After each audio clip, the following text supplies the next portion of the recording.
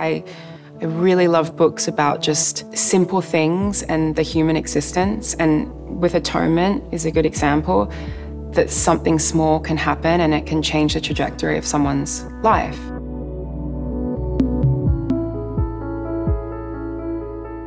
I was introduced to reading from a very, very young age. Both my parents actually are really avid readers, and reading was always really, really encouraged in our house.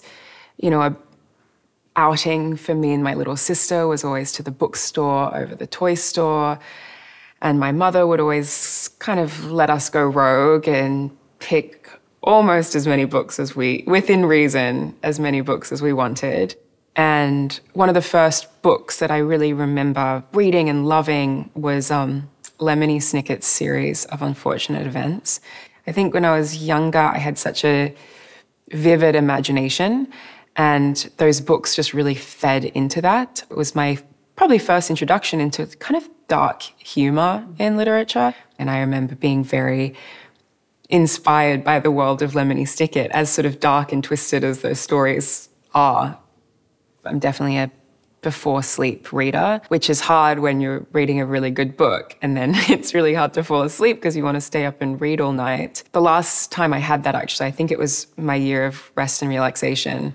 As I said, my parents have always been really big readers, and so we're constantly sharing books. Actually, the trauma cleaner, I think, either came from my mum or my dad a couple of years ago.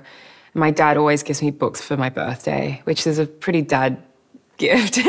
So he'll pick, 3 or 4 books and send them to my apartment in New York.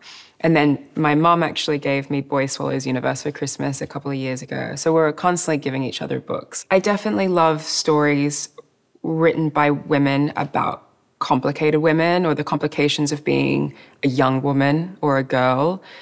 As a teenager, even though we had very liberal use of the bookshelf and the books that we had at home, there were still books that I read maybe as rebellion, more so probably from school than from my parents at home. The books that we read at school were Animal Farm and a lot of Jane Austen, which I've now read as an adult and have got a lot of love for those books. But when you're sort of told to read something and it's not on your own accord, there's a rebellion in reading books that aren't curriculum. So the books that I read in school that definitely shaped, that period between 14 and 17 and commentary on girlhood and being a young woman would be Lolita, Little Birds by Anais Nin, and The Virgin Suicides. I think as a young woman, especially in your teenage years, I don't think you have the vocabulary to articulate what being a young girl is about. Ironically, Virgin Suicides is written by a man, a professor actually, but I still felt like there was a language in there that my girlfriends and I could relate to, even if it was a more exaggerated version, obviously, of how it feels to be a young woman and an adolescent in a time where things are changing. But I think it also just created this whimsical world that, I think we, fed into and were very inspired by. And then Lolita, I read when I was about 15 and have reread it about 6 years ago. And I definitely read it with a very different perspective. There was something quite provocative about reading it at 15, and again, as a rebellion against the kind of Jane Austens and the books at curriculum that we had to read at school. So I read it again at 26 with a very different perspective, and there was a less sort of romanticizing about this story, which I think as a young girl, you do a little bit, at least. I did a little bit, it was, as I said, very provocative. The book that I read, I think, when I was about 12 or 13 was Atonement. And that probably shaped the rest of my reading life, I would say. I loved telling stories as a kid, but I didn't really know how to. And Atonement obviously was not only such a vivid book about a time, but it was also about a young girl who was telling stories and writing scripts. And I would say both characters, Cecilia and Bryony in the book, kind of influenced me growing up. I moved to New York in 2019 and someone gifted me Just Kids. It was such a kind of beautiful introduction to this city that I was moving to and was so excited to be walking around these streets that Patti Smith was mentioning. What I Loved by Siri Hustvedt. In this book, reading about these streets like Canal and Broome and all these streets that I see and walk through every day, there's just something really beautiful about putting yourself in the exact space and place that these writers are writing about. My Year of Rest and Relaxation, which is by a wonderful female author called Ottessa Moshfegh. It's almost like the grown-up version, maybe, of Virgin Suicides, a little bit.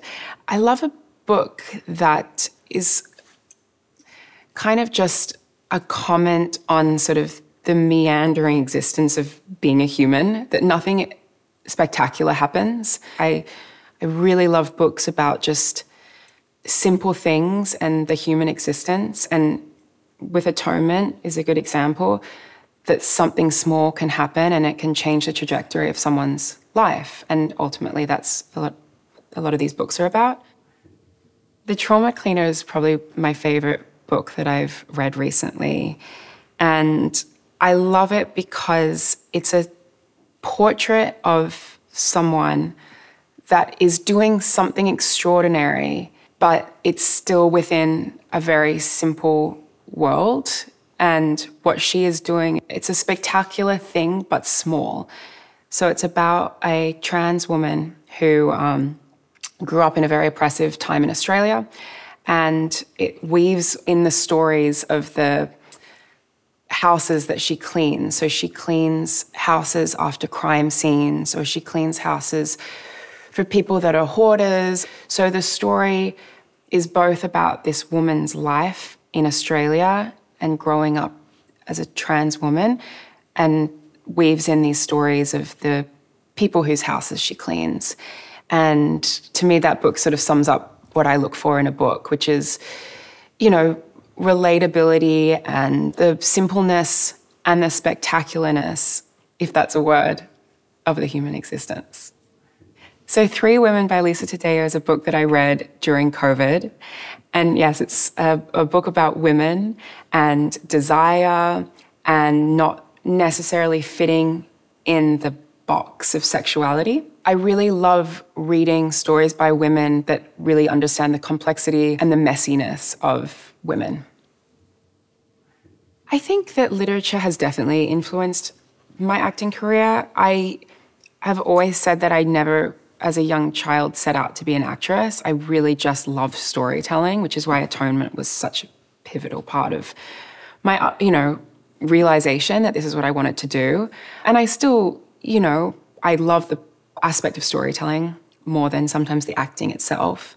Love the preparation. I love being able to delve into books and escape. I also had the privilege of being in a book that is being developed for Netflix called Boy Swallows Universe. It was the first time that I've ever played a character that was from a book. And I'd already read the book a few years before I got the part, and it was just such a beautiful resource to have this wonderful book that I could read over and over and over again, as well as the script. And there was just so many pieces in it that I was able to put into the show that weren't necessarily in the script. So Boy Swallows Universe is by an Australian author called Trent Dalton. He decided to write this book about his childhood that was quite rough, faced a lot of adversity as a child, and he wanted to write a book that painted all of those hardships in a way that they were part of the journey, that they were part of what led to the next moment in his life, but it all leads to the moment in your life where you look back and you think, it all happened for a reason.